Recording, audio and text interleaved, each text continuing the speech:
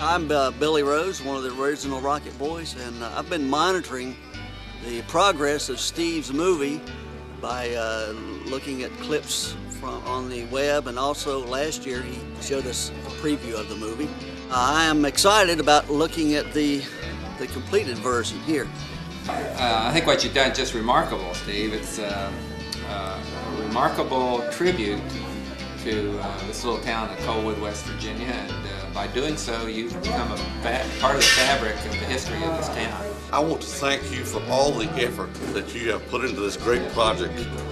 It's like living back in Coalwood again. I love it so much. On West Virginia, down where the old Tug River flows, raised in McDowell County, back in the day when the king was cold. That day is gone now and lost forever.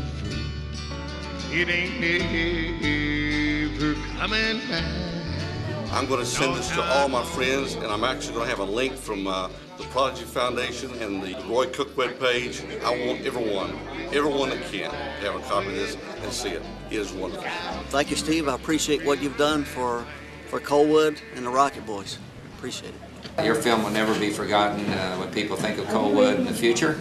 They'll probably be thinking actually of your film. So well done. Thank you so much for the great job that you've done. Days of my childhood, back in the day when the river ran black with coal, sky was blue but the river ran black.